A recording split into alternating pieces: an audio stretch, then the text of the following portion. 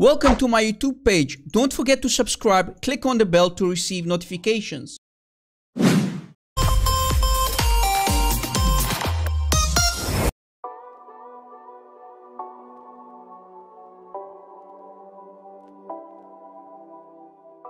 And into the soul, and it is clear to them that so Allah takes it upon himself, and into the soul, and it is clear to them that so Allah takes it upon himself. Many of the translations, especially the Urdu translations, have translated the word Hour as beautiful maiden.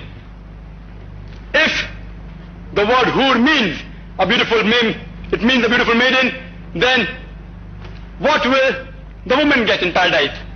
Actually, the word Hour is a plural for ahwar, which is applicable to the man, and hawar, which is applicable to the woman, and it signifies the characteristic of hawar, which means big, white, beautiful eye, and describes especially the whiteness of the eye. The similar thing is mentioned as Azwaj al-Mutahharin, many places in the Quran, in Surah Baqarah, chapter number 2, verse number 25, and Surah Nisa, chapter number 4, verse number 57, it says Azwaj al-Mutahharatun, which means companions, pairs. So the word Hour is rightly translated by Muhammad Asad as spouse, and also by Abdullah Yusuf Ali as companions. So Hour actually means a companion or a spouse. It has no gender. For the man, he will get a good lady with big beautiful eyes, and for a woman, she'll get a good man with big beautiful eyes. I hope that answers the question. Zakir Naik, what did you say? So Hour actually means a companion or a spouse. It has no gender. I didn't hear you. So Hour actually means a companion or a spouse. It has no gender. Please, one more time. So Hour actually means a companion or a spouse. It has no gender. For the man, he will get a good lady with big beautiful eyes, and for a woman, she'll get a good man with big beautiful eyes. I hope that answers the question. Is that so? Men are Hur al-Ain as well, Mr. Zakir Naik? Really? Let us see if that's true. Let us see if Hur al-Ain can be men too, according to Zakir Naik. Or did he just lie to his audience who do not know Arabic, who do not know about real Islam? What does Quran, what does Islam truly says about Hur al-Ain? Can they be men too, like Zakir Naik just said? Or did he lie? Let us see. Now, is Zakir Naik correct about this? What does the Quran actually truly say about the Hur al-Ain?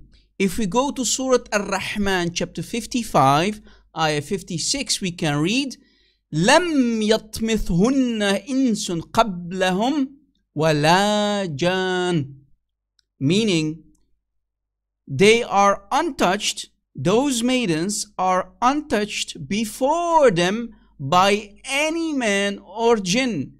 Now the word yatmithunna in the Arabic means, actually it's describing what is inside the female private part, and it's the hymen, which is untouched. Yes, you heard it correctly. The hymen is untouched, but they have to be sugarcoating the ayah here. So it's actually describing what is inside the female private part, and that part, the hymen, is untouched by no man or any jinn. Did you catch it? And if we go to chapter 78, Surah An-Naba, ayah 33, chapter 78, Surah An-Naba, ayah 33, we can read, وَكَوَاعِبَ أَطْرَابًا, and the maidens with swelling breasts, like of age, swelling breasts. Last time I checked, men do not have swelling breasts, Mr. Zakir Naik. So why are you lying to your audience who do not know Arabic, or let alone have no idea what actually Hur al-Ain are according to the Quran and Islam. So let us listen to an actual scholar, Yasir Qadi. Let us see if he's going to agree with Zakir Naik, who does not know Arabic. So let us see if Yasir Qadi is going to refute Zakir Naik and if he's going to spank him like I just did. Let us listen to Yasir Qadi. States, as you know, that some of the people are saying that the word Hur does not refer to female companion in Jannah. And this is the belief of some of the, what we call the modernists or progressives, some of the people who are, to be honest, so embarrassed by their religion that they want to change it and they want to make it in a way that they think it will be acceptable in the West or in other places. This is a modern phenomenon. I do not know of any classical scholar of any of the groups of Islam, Sunni, Shia, Mu'tazila, Khariji, none of the classical scholars of Islam held this position or opinion. This is a completely new opinion, and it is being propagated by certain sectors in the Western world in particular, and they say Al-Hur al-Ain refers to a white, luscious grape. It is a fruit. This is what they say, Al-Hur al-Ain is a grape. It is not a female companion. And really, it is so easy to refute this concept simply by reading the descriptions of the Hur al-Ain in Jannah. And I want you to read these descriptions, how Allah Azza wa Jal describes the Hur al-Ain. Grapes are not described the way Hur al-Ain are described, and I'll leave it at that. I'll leave it at that. وَكَوَاعِبَ أَتْرَابًا and other things. No grape can be described the way that Hur al-Ain. If it was another point being, Allah Azza wa Jal clearly says in the Quran about the Hur al-Ain, لَمْ يَطْمِثْهُنَّ إِنسٌ قَبْلَهُمْ وَلَا جَانٌ. No human being or jinn has polluted them, meaning they are virgins. This is clear in the Quran. There's no such thing as a virgin grape or a widowed grape. Okay, so when you read the descriptions of the Hur in the Quran, and especially in the Sunnah, there is no question whatsoever that it is referring to a female companion.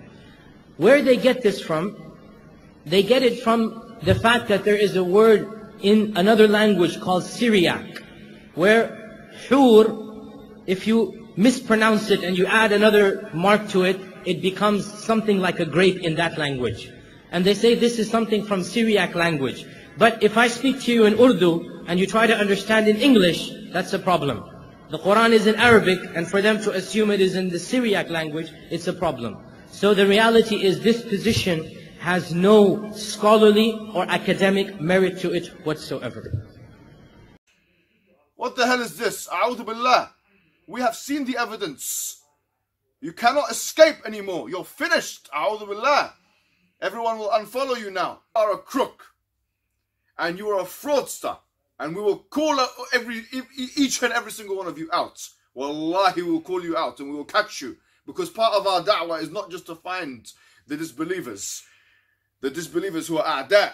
The enemy is disbelievers. But also to find the munafiqun of the ummah. That they're creeping around pretending to be Muslims. You're finished. You're finished. You're finished. You're finished. Wallahi, you're finished. Wallahi, you're finished. Don't ever come out. Any retraction you do now, switch off your social media. I don't want to see your face. I don't want to hear your voice. Wallahi, wallahi, you're a crook and a fraudster. I parked the tractor right here. Now it's gone. Is that your goat? Yeah, that's Nellie.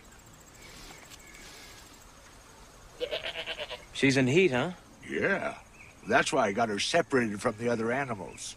They can't resist her. Makes sense. Makes a lot of sense.